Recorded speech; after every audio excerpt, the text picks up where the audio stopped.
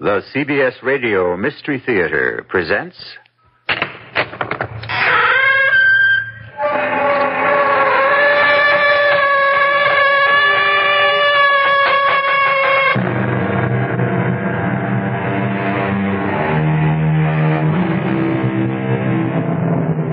Come in.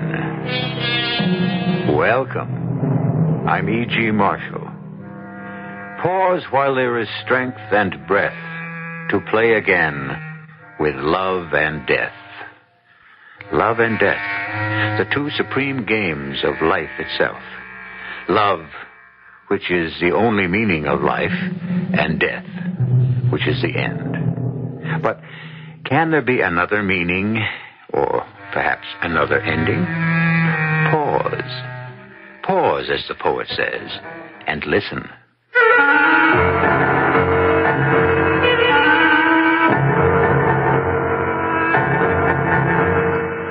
Our mystery drama, Don't Die Without Me, was especially adapted from the O. Henry classic for the Mystery Theater by Sam Dan and stars Robert Dryden and Marion Seldes.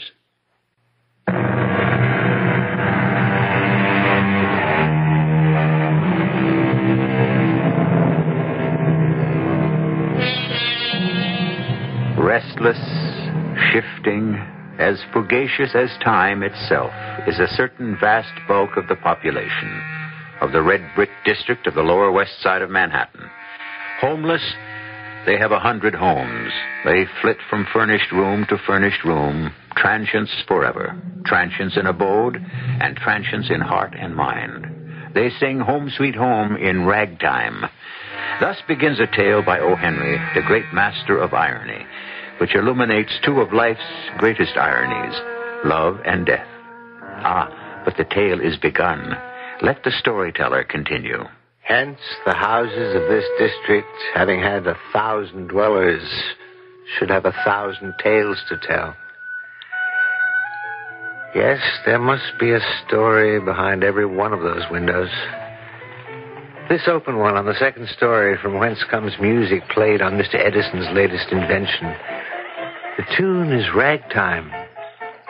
But does the heart beat in ragtime too? Or to the lonely listener, is it a song of love, of hate, of hope, or despair? Wait. What's that down the street? A crowd, an ambulance. And isn't that my good friend, Sergeant O'Donoghue? All right, now move on. Don't you have nothing better to do? Sergeant O'Donoghue. Oh, it's you, is it? What happened here this evening? You spelled my name wrong. It was printed incorrectly in your newspaper last Friday. The linotype setter is an Englishman. Well, that explains it.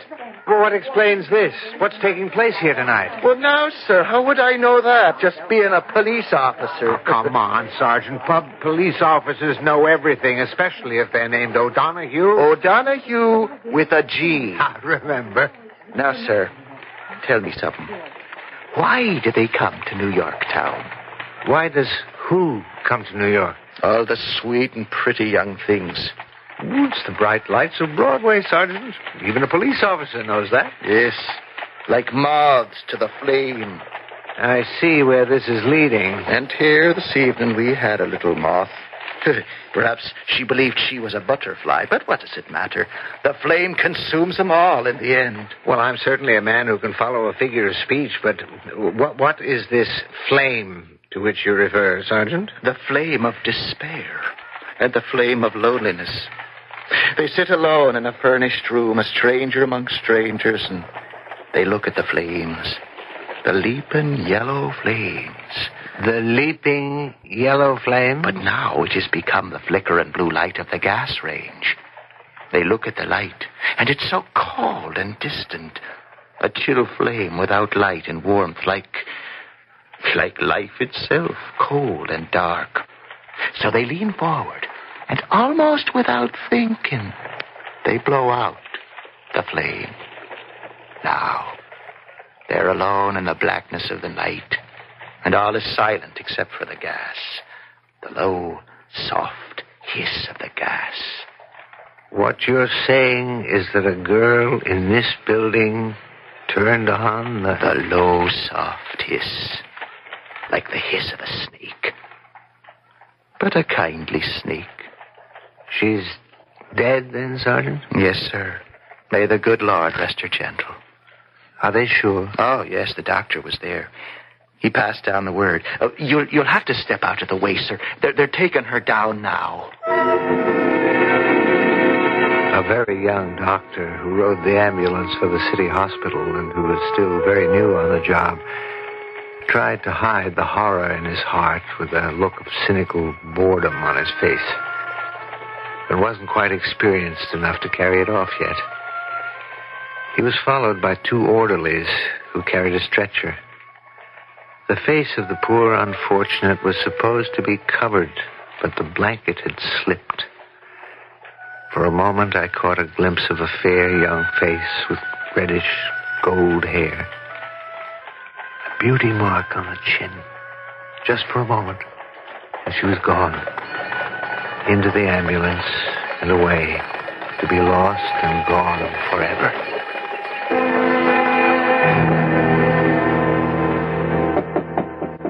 Yes? I've come in to take away the breakfast dishes, sir. Well, I see I can't do that, since you've had neither a sip nor a bite. Mrs. Paulidge, you have excellent powers of observation. And you seem to be a bit snippy this morning, Mr. Porter. Oh, that's true. You can't expect a man to be in a good temper all the time, especially when he's having trouble writing a story. You're having trouble writing a story. Oh, yes. How is that possible? Why would a beautiful young lady want to end her life? There's a man in it somewhere. Could there be another reason? Nah, not for a woman. Now, this young lady ended her life in a... it could be considered a theatrical rooming house. Perhaps she was despondent because her career had failed. Nah, I wouldn't believe it. You said she was young and beautiful? Well, the world doesn't have to come to an end for that kind. No. I could only believe she'd end it all for love. That's the only way you'd have it? Afraid so. And you'd better stop fighting it. The reddish gold hair. For a moment, it seemed like a halo around that angelic young face. A face I knew I would never forget. Why? Why did she do it? Who was she? I looked through the papers. Nothing, not a word. So much happens in the city, there isn't room for everything, especially the passing of an unknown, obscure young girl, even if she is beautiful. So many of them are beautiful. So beautiful it breaks your heart. Well, I would have to ask questions. Yes? Are you the landlady? Yes, I am. My name's Mrs. Purdy. You want to rent a room? About the young lady who died here last night. What young lady? Well, that's what I want to talk to you about. Are you a cop? No. Then what are you snooping around for, asking questions? I'd like to know why You got the wrong address, sir. Now, wait, before you slam the door in my face, I'm a newspaper man. What do you want? She was nothing. She was nobody. Who's going to be interested reading about her? I want to ask you a few questions. Oh, come on. Give me a break, sir. If it gets known somebody done the Dutch act in that room, nobody's going to want to rent it. Well, would you?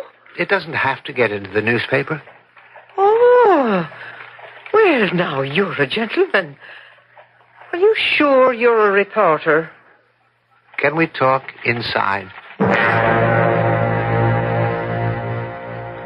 This is the room. This is the room.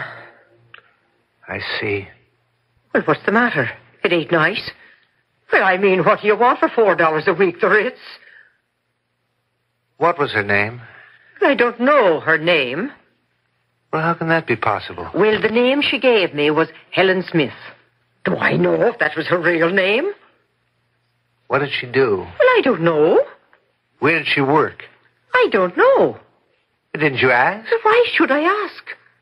If they want to tell me, they tell me. Otherwise, all they got to do is behave themselves and pay the rent. Where did she come from? I don't know. How long had she been here? How long? Well, 3 weeks. Yes, I remember I was supposed to collect the 4th week's rent from her this morning. So, you don't know who she was, where she came from, what she did, or why she killed herself? Who knows? What happened to her belongings? Belongings? Oh, she didn't have none. Well, what I mean, she had the dress she was wearing and another one. A skirt, 2 blouses, some underthings, and the shoes she was wearing. Oh, just a few stitches of clothing was all she had to show for the world. Poor child. And among the things she owned, there was nothing to identify her? No, sir. No jewelry? Jewelry? Oh, bless us. No. A watch, a ring, a bracelet? Nothing. Who discovered her? Oh, that was my misfortune. I was sitting in the kitchen drinking beer with Mrs. McCool, my next-door neighbour. And I said, "Is there a smell, Mrs. McCool?" And she answers, "There's a smell, Mrs. Purdy." And with that, we put down our glasses and come rushing up here to the 3rd floor back. We open the door. And there she is, poor child, laying on the bed. And... Yes? Well, we open the window, but it's too late. So we both ran screaming downstairs into the street. Well, what else can you tell me? Oh, nothing. Nothing at all, sir. We saw the policeman on the beat, and he sent for the ambulance. Oh, not that it done her any good at all. And there's nothing you can tell me about the girl? Well, I've already told you everything I know.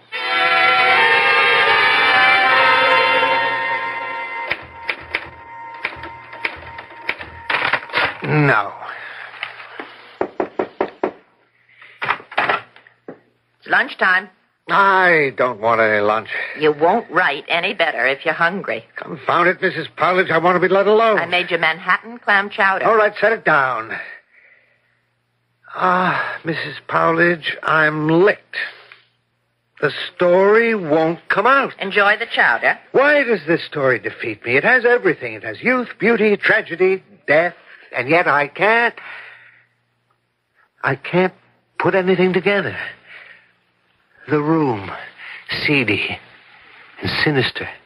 Yes, sinister. I don't know why. A dungeon, a cell of despair. She came there. She chose the place. Why? Why is the story? Have I lost it? Lost what? It, the divine it, the gift, the God-given gift to write. I don't think so. Who is this girl? Why did she kill herself? You should be giving answers instead of asking questions. I'm even asking the wrong questions. Does it matter what her real name was or where she comes from? Isn't it up to me to create all that? I've always been able to do it before. Come in. Good morning, sir. Oh, why, Sergeant O'Donoghue. with a G. Yes, sir. I come down here because I thought I could bring you something that might be of interest from a literary point of view. Yes? You remember, sir, it was just a week ago. This poor girl that done herself in. I wish I could forget. Well, it's happened again. What's happened again, Sergeant? Another one. Another one of those unfortunate situations in the same house, in the same room. What are you telling me, Sergeant? I suppose what I'm saying is that the room stayed vacant 6 days. Then, last night, the landlady rents it out to a young gentleman, and early this morning, he took the same way out.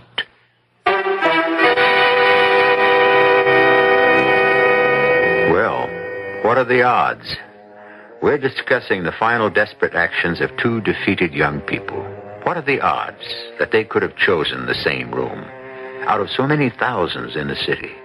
Consider the room. Is there something in the room or about the room? We try to answer questions like these in Act 2, which I shall bring you shortly.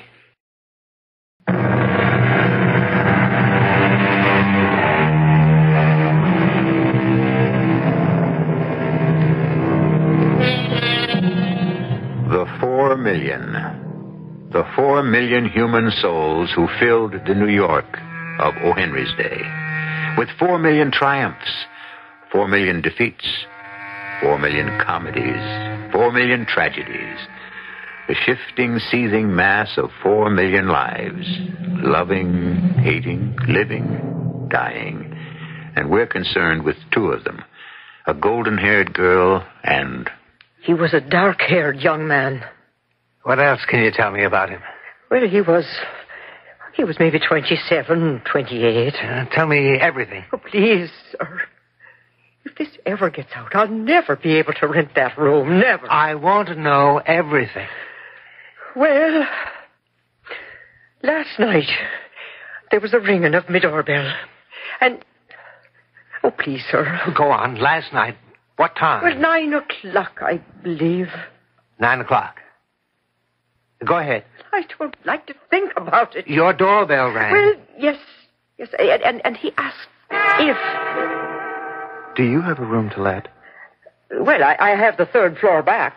May I see it? It's $5 a week. Oh, that's all right. In advance. I don't object. All right, well, come along. Now, I keep a very nice, clean house. What business are you in? How long do you plan to stay there? Well, I must say you ain't very talkative. Would she... Oh, Lord, would she have come to this? Fallen to this? No, oh, no, please. What's that you're saying? Yeah, well, just down the hallway. Well, and this is the room. Oh, I see. It's a nice room. It ain't often vacant. I get the most elegant people here. There's lots of closet room. Oh, it's a place everybody likes. It never stays idle long. Do you have many theatrical people rooming here? Oh, they come and they go. There's a good proportion of me lodgers are connected with the theatre. Actor folk never stay long anywheres. I get my share. Do you want the room? I suppose so. Well, like I said, it's $5 a week in advance. All right. The room has been made nice and fresh. Your towels and the water pitcher's full. Mrs. Purdy. Oh, I didn't get your name. Jones. Jones. All right, we'll leave it be Jones. Mrs. Purdy, a young girl, about 22. Would she have been one of your lodgers? Her name was Miss Vashner. Eloise Vashner. No, I can't say I remember that name. A fair complexion girl, medium height, slender with golden hair, and a beauty mark on her chin. Have you seen her? No, I ain't seen her. Mr. Jones, are you all right? Huh? Oh, yes. Good night, Mrs. Purdy. But you had seen her. You had seen her. She was the girl who... That girl's name was Helen Smith. The description, the golden hair, the fair complexion, the beauty mark on the chin. Oh, there could be 1,000 girls like that. It was the same girl, and you know it. Please, sir, don't say that. It was the same girl. All right. And what if it was? Was it my place to tell him? What would you have me say? Oh, yes, sir. A young lady answering that very description turned the gas on in this room 6 nights ago. Is that what I should have said, is it? He was looking for her. Please, sir, don't say any more. I'm scared out of me wits as it is. There are thousands of rooming houses throughout the city. There are tens of thousands of furnished rooms. What made him pick your place?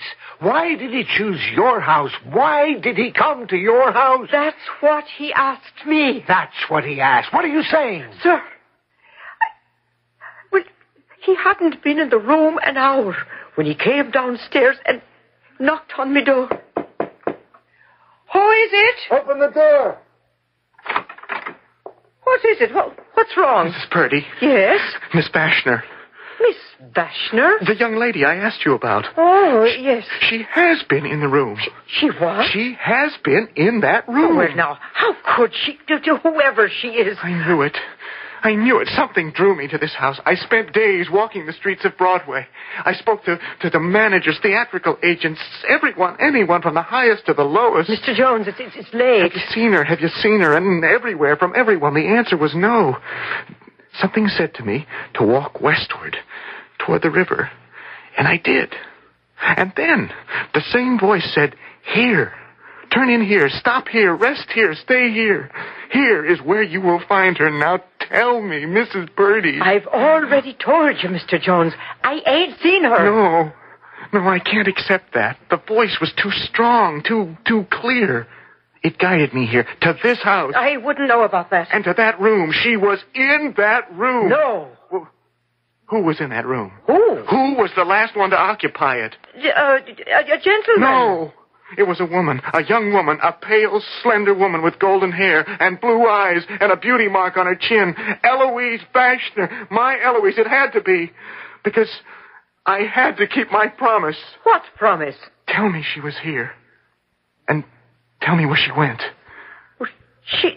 Well, the one you're thinking of, she was never here. But you just have a very great imagination. You insist that Eloise has never occupied that room. I don't know your young lady. All right. It doesn't matter. It really doesn't matter now. And then he went up to the room, turned out the gas light. Then he turned the handle of the jet again without striking a flame. And he lay down on the bed and... You didn't tell him about Miss Vashner? How could I know her name was Vashner? Where did he say he was from? He didn't.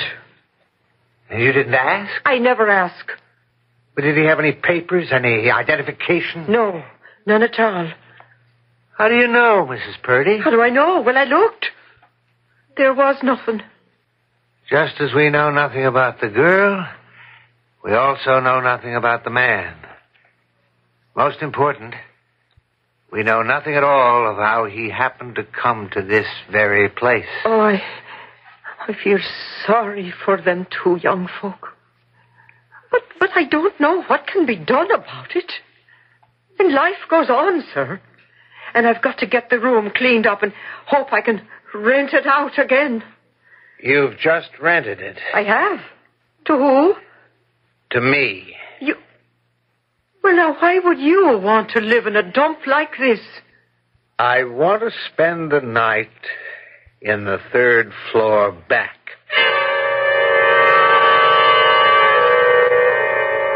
Two people had died in that room. Were they connected to each other? My romantic writer's instinct said yes. I wanted them to know each other, to be in love with each other, and to have died because of a misunderstanding. That was the story I wanted to write. A story of star-crossed lovers in the shadow of the 9th Avenue elevated. And yet, there could have been another interpretation. The room itself. There may have been something in the room itself. Something strange and terrifying and deadly in the room itself. The only way to find out was to sleep in the room. Spend the night there. And, if necessary, fight against the room itself. Yes? Sir, I wanted to know, is there anything you need? Oh, no. I'll be quite comfortable, thank you. Why? Nothing. Well, I'm not sure it's nothing. Mrs. Purdy? It is. It's nothing at all. Well, then why did you hesitate before you said nothing? Because, well... Yes, Mrs. Purdy. Because? Because whatever else was true about them, the fact is the last two people who slept in this room were troubled people. Troubled? You know what I mean. Troubled. It's something that shows in their eyes. Oh, you can hear it in their voice. And, sir, you look like a troubled person to me. I do? Yes, sir, you do.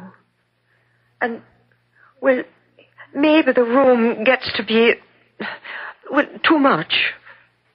Do you know what you're talking about, Mrs. Purdy? Yes, sir. And so do you. So I'm asking you, if you're really and truly troubled, don't spend the night here. Thank you for your concern, Mrs. Purdy. Well, I just couldn't afford to have a third one. I mean 3. And in just about the space of a week, I'd be ruined forever. Oh, I hadn't thought of that. It might be best if I was never to rent it out again. I could use it for storage. Yes. That's exactly what I'll do. I've just decided, starting tonight. Starting tomorrow, Mrs. Purdy. But I won't let you stay here. I'm afraid you have no choice. I've paid my rent in advance. All right, sir. But after it's too late, don't say I didn't warn you.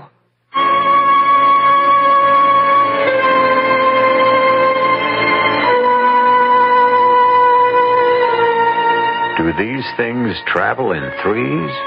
Hopefully not. Will the third be our storyteller?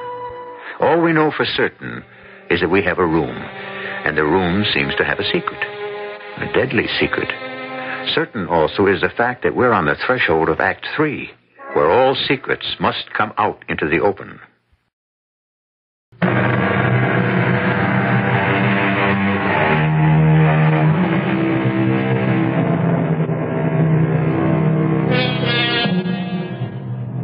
First, we had a golden-haired girl, Miss Helen Smith, or Miss Eloise Vashner.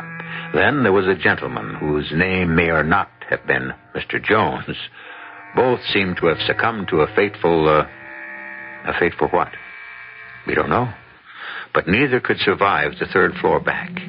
A seedy little furnished room in a tawdry little rooming house on the west side of Manhattan. O. Henry's Manhattan. And now the master storyteller is determined to discover if he can survive it himself. The first thing is to turn the gas up high. High, bright. Light. Nothing like bright light to dispel dark secrets. So, what have we here? A dingy, grimy little cell. But what's the story? Could it have been murder? Murder. No, rule nothing out. Suppose I were to talk with my friend Sergeant Seamus O'Donoghue, with a G. Supposing I were to say, you're satisfied with suicide? Satisfied? Oh, bless your soul, sir. Who could be satisfied? All right, I can understand that, but there are other possibilities. Such as? Murder. Murder? By who? Oh, we're in the realm of supposition. I appreciate that. Mrs. Purdy, speculate with me. Suppose Miss Smith or Miss Vashner had something of value. Such as? Oh, a ring, a jewel of some sort. A gift from a loved one. And Mrs. Purdy saw it. And Mrs. Purdy was tempted. And Mrs. Purdy stole into the room. She had a key. And she turned up the gas. And your evidence? I have none. Well, then of what value is this theory to the police? It's of no value at all to the police. But then why do you present it to me? Because I'm a writer, and everything goes through my mind. Well, sir, going along with that theory, for the sake of argument, as it were, say she killed the poor unfortunate young lady. How do you account for the death of the young man? The young man knew. Well, what did he know? He knew the young girl had been in that room. How? I don't know yet. But he knew that Mrs. Purdy had killed the young lady. Well, but how did he know that? I don't know that either yet. But he insisted to Mrs. Purdy that the young lady had been in that room. Mrs. Purdy was afraid of him.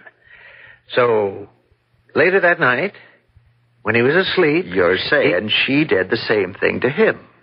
Yes, I believe that's what I'm saying. Well, no, I must go back to the original question. Where is your evidence? Unfortunately, it doesn't exist. Well, then, sir, where are we? We're still at the beginning of my story. What did happen to these unfortunate people? And what is there about that room? And so, I sit here and wonder. Let me examine the room again. The room. The threadbare rug. Smudged finger marks on the faded wallpaper. The bed, distorted by bursting springs. The room itself has been carelessly set in order. On the dresser, a half-dozen hairpins. Discreet, anonymous. In the drawers, a fragment of a handkerchief. A broken bone button, a pawnbroker's card. 2 forgotten marshmallows. A book on the divination of dreams. And deep dust on the windowsills. An old, dried-out, half-smoked cigar in the corner. An old cork. Broken pencil. All the debris of those who are homeless in this, their temporary home. And then I could smell something sweet and delightful. It was the smell of mignonette. It came as a single buffet of wind with such sureness and fragrance and emphasis that it almost seemed a living visitant. And then the room grew dark. I heard voices. Voices clear. And here, in the room. I love you. I love you, Eloise. And I love you, George. I don't want to live without you. Oh, George, I'm supposed to be the romantic one. I can't conceive of life without you. Well, you'll have to live without me for a little while, George. Darling, I don't want you to break your heart. Nothing. No one can ever break my heart. Except you. And you'd never do it. The world can break your heart. Especially the world of the stage. Oh, George, I must have my chance. I'll go to New York with you. No, you can't give up your job at the bank. I can get a job at a bank in New York. No, George, this is your bank. Here they know you and appreciate you. In 10 years, you'll be the president. I'm in a terrible position because, well, you'll think I'm only saying this to keep you here. Oh, no. I believe you're saying what you feel is the truth. Don't go because you're not good enough. Oh. You're angry. No, I'm not. Darling, you're so good at our little community drama group, but I've been to New York. I've seen great actresses. Ada Ree and Bernhardt and Miss Barrymore. I know I'm not as good as they are yet. There are thousands and thousands of hopeful girls like you. Oh, George, dear, we've talked about all this before. Yes, I suppose we have. And we agreed that I am to have my chance. And at the end of a year, if... Darling, I want you to take this ring. Oh, George, it must have been so expensive. Would you, read what's inscribed inside? Yes. Don't die without me. What, George? Remember it. What a thing to say. I know how much you want to succeed as an actress. Do you, George, really? Yes. And, well, that's why I'm afraid for you. George, don't be. If New York says no, I don't want you to feel it's the end of the world. You must never... Never what, George? Die. Oh, George. I mean, let your hopes die, your spirit die. Let the brightness inside you die. Do you understand? Yes, George. And if you ever feel that things are too much, you must send for me. That's what it means. Yes, George. Yes, my darling, I know. I opened my eyes. I saw nothing. But the room was no longer dark. It was bright. The gaslight was burning cheerily. Where were they, those two people? Who were they? I'd heard them so clearly. They could have been in the room with me. George, he must have been Mr. Jones. And Eloise, of course, she had been Eloise Vashner. And this had been their parting scene. Then, once again, the stale, dank odor of the room had disappeared, only to be replaced by the sweet aroma of the mignonette. And once again, voices. It's a beautiful ring. I didn't say it wasn't, but it's small. Yes, but it should be worth... Worth what? It has an inscription, which lowers the value of the ring. Oh, please. How much for the ring? Huh? Where do you live? Does it matter? On the west side. No. Where is your home? My home? Well? I don't have a home anymore. Oh, yes, you do. I can't go back. You can. Now tell me, where is your home? Why? Because, whatever it is, I will give you the price of a railroad ticket home. Why don't you go back to him? Who? Him, whoever he is. Do you mean to stand there and tell me there isn't a boy back home? He wouldn't want me now. Well, the ring. Do you see what it says on the ring? Do you mean a boy who would have that engraved on a ring wouldn't want you? Please, give me anything you want for the ring, anything you think it's worth. Call him. Send him a telegram. I can't. Don't you understand? I can't. And once again, the voices were gone. The room was still dark, and the sweet smell of mignonette persisted. I heard a whisper at first. Then it grew louder. It was her voice. The voice of the girl called Eloise. George, are you there? Oh, George, how did you find me? Where are you? Eloise, where are you? Oh, George, how did you find me? I hear you, Eloise, but I can't see you. How I wanted you to come to me. How I longed for you.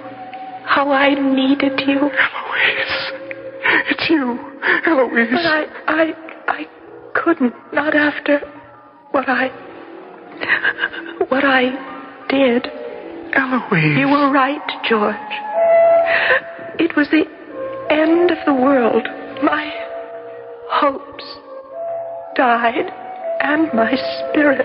Eloise, where are you? And I died. Eloise. Oh, Eloise, you forgot what I said. No, George, I never forgot. Why did you do it, Eloise? Why did you die without me? You have to forget me. You're still young and strong and filled with hope and spirit and brightness. Why did you die without me, Eloise? Please, George. No. You can't die without me. You can't. No. George. Don't. It won't take long, darling. I'll be with you in just a few minutes.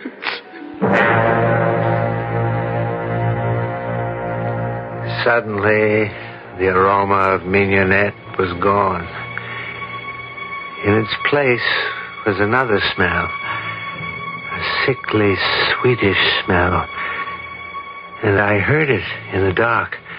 I heard it. Sergeant Seamus O'Donoghue's deadly snake. The gentle snake that neither bites nor crushes, but who breathes the sweet and pungent air of death. Yes. The jet was turned on, but the flame was out. Quickly, because by now I was starting to cough and gasp, I turned off the jet, threw open the window and breathed the open, life-giving air.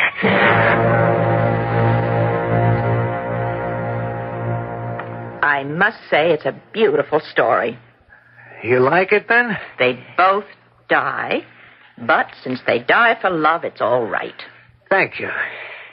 Is it true? True? A writer finds his own truth. But in this case, you could find the actual truth, should you care to. Is that a fact, Mrs. Powledge? How? We don't know if these two people actually knew each other, or anything about the ring other than your own fancy. I did hear the voices. But a writer always hears voices. You could ask the pawnbroker. The pawnbroker? Yes, you said when you were looking around the room, you found a pawnbroker's card. Ah, yes, I did. So wouldn't it just stand to reason? Yes. All you have to do is go down and see the pawnbroker. Ask if there was actually such a girl and such a ring. I could have done that, but I didn't. You didn't? Why not? Because, Miss Powledge, that would have been cheating.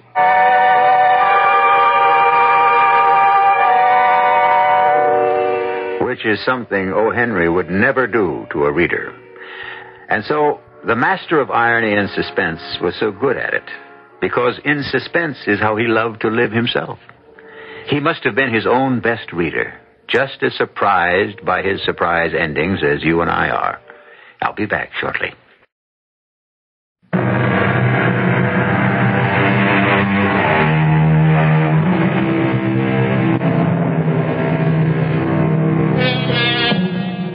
Yes, he loved to write, O. Henry did. And his favorite theme was the one of two lovers kept apart in the maze of the great unfeeling city. Sometimes they were united in this world, and sometimes they had to wait for the next. But he always joined them together at the end. For to O. Henry, the end was eternity. For you, our listener, however, there is no end. We go on here 7 times each week. Our cast included Robert Dryden, Marion Seldes, Joan Shea, and Russell Horton. The entire production was under the direction of Hyman Brown. This is E.G. Marshall inviting you to return to our Mystery Theater for another adventure in the macabre. Until next time, pleasant dreams.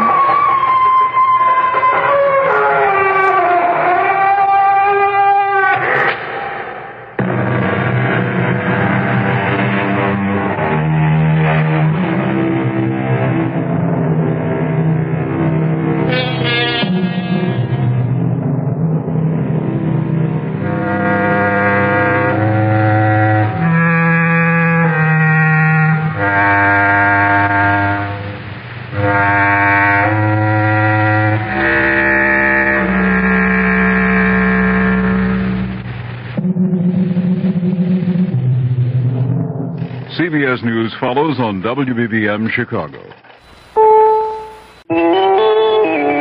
CBS News. The State Department has no comment to a newspaper report about an assassination plot against Henry Kissinger. I'm Christopher Glenn, reporting on the CBS radio network. The New York Daily News says it has learned that a group of extreme right-wing Israelis paid $150,000 to one or more foreign hitmen to kill the Secretary of State, apparently to revenge what they consider Kissinger's sellout of Israel during his numerous shuttle diplomacy efforts.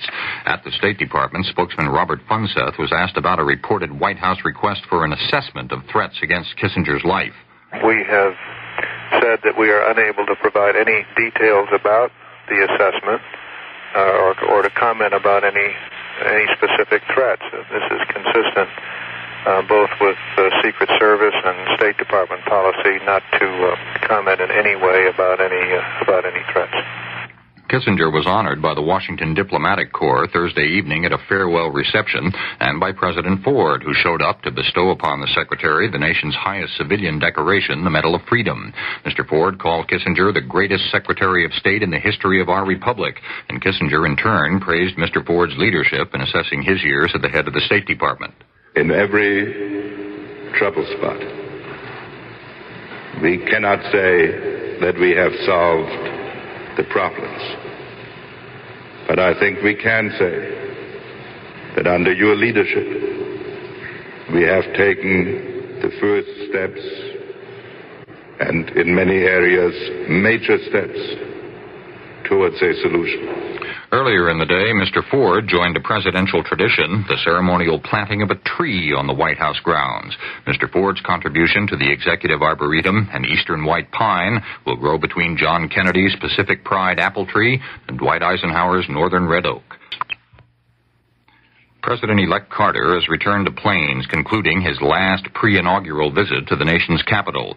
He spent the day Thursday in consultation with the Joint Chiefs of Staff, saying afterward he had learned a lot from the 10 hours of briefings. Mr. Carter interrupted the military conversation several times to place overseas telephone calls to President Giscard d'Estaing of France and Prime Ministers Callahan of Great Britain and Schmidt of West Germany, suggesting an economic summit conference in a few months. The American Humane Association is urging the governor of Illinois and the American Legion to prohibit a fox hunt scheduled for Saturday near the town of Royal, Illinois. The local Legion post is sponsoring the event. The foxes are blamed for recent livestock losses. Participants are required to have a hunting license and a club-type weapon, apparently to be used to beat the captured foxes to death. In New York City, the ASPCA and the police put a stop to the rather droll effort to promote a so-called sporting event. Steve Reed of station WCBS reports. There on fashionable Fifth Avenue, perched on a horse, was a man dressed as a matador, signs promoting a bullfight draped on either side of the horse. And not far away, another man tried to interest passers-by in $25 tickets. Some people chuckled, but the ASPCA was not amused. Executive Director Duncan Wright said he had been gathering evidence for 2 months. So this is probably the ultimate and deliberate cruelty to an animal. It's planned, and it's just something we're not going to have here. The law says it's not supposed to be, and we're not going to permit it. The plan was to ferry spectators to a makeshift arena, several barges anchored 4 miles off the coast of New York beyond state or federal jurisdiction. Authorities said that some time ago, the would-be promoter had another idea that didn't quite get off the ground: gambling aboard an airborne plane. This is Steve Reed for CBS News, New York. And I'm Christopher Glenn, CBS News.